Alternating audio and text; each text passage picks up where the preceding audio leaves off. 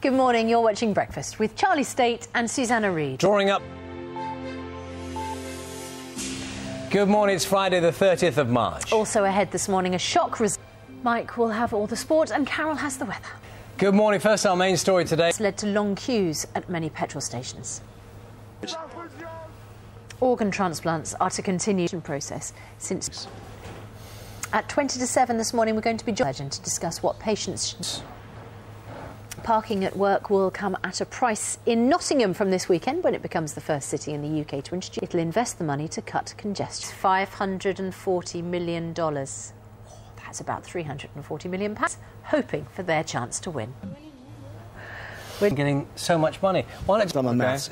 Stuart Lancaster will get about £350,000 a year, which actually is still not much compared to the football managers. For a former PE teacher. Yeah, exactly. Probably 10 times more than he got as a PE teacher. 12 years ago, yeah, he was teaching PE in Wakefield, and now he's got the top job. And fully deserved on his Six Nations record as well. Actually, in contrast... Indeed, Mike. But let's have a look. Rihanna. Aliens landing. So, years ago, the title... ...is there for us this morning. Good morning to you, Mark. The usual place that would be to get married. Why not? It's 26 minutes past 6. Good morning, you're watching Breakfast with Charlie State and Susanna Reid. From pasties to panic at the pumps, we're going to look back on the turbulent week this week with two top news. After 9 o'clock, it's time for a bit of love this morning. Hugely successful singer-songwriter Jason Mraz joins us on the sofa.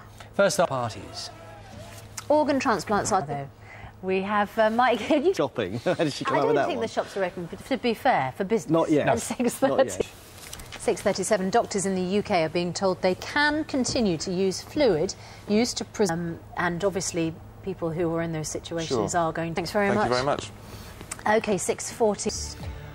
Coming up on the programme this morning, hoping... It has long been a perception, shall we say, amongst the general public that the treaty is unbalanced, that the US seems to get more people to try over there than the UK does over here. But Justice Scott Baker, the retired judge, did a very comprehensive... ...government to say, you might want this gentleman, Christopher Tappin, for example, who's on arms-related... Is that a rogue result for a maverick character? Or... Thank you.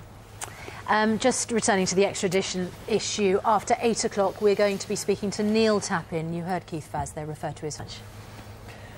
Harry Potter fans finally get a chance to enter his magical world this weekend. It's at a new studio in Watford. Visitors will be able to walk through iconic sets like the Great Hall at Hogwarts and ride on broomsticks. Yes, our entertainment correspondent Lisa Mazibit is there before all the queuing. This Next centre is launched now, though.